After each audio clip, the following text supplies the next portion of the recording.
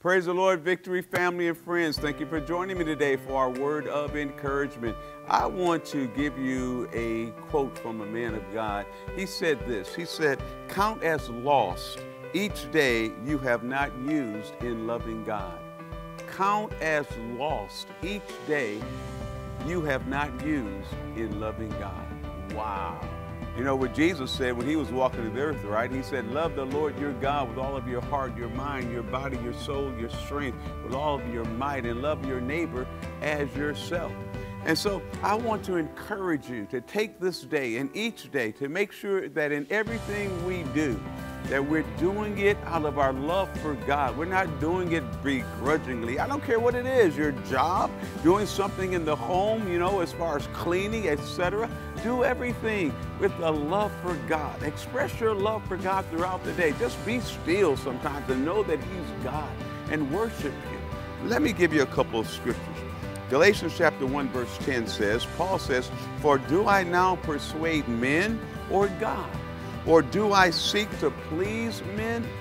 For if I still please men, I would not be a bondservant of Christ." He says, I'm not out to please men, because if I was, I wouldn't be a bondservant. And bondservant really means a slave, someone totally committed and obligated to someone else. He says, if I was trying to please men, I wouldn't be a bondservant of Christ. He says, everything I'm doing out of my love for God, my commitment to God. The Bible says, and Paul said, the love of Christ constrains me. It's controlling me. Let me give you one last scripture.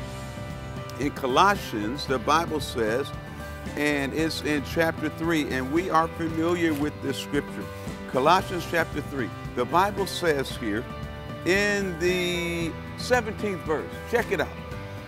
"And whatever you do, in word or deed, do all in the name of the Lord Jesus, giving thanks to God the Father through Him." Whatever we do, we're doing it out of our love. We're doing it in love. We're expressing our love. We're not letting one day be lost where we didn't live, expressing our love for God. And whatever we do in the name of the Lord Jesus. And then, I know I said one more, but here we go. Last one, verse 23, same chapter, Colossians 3.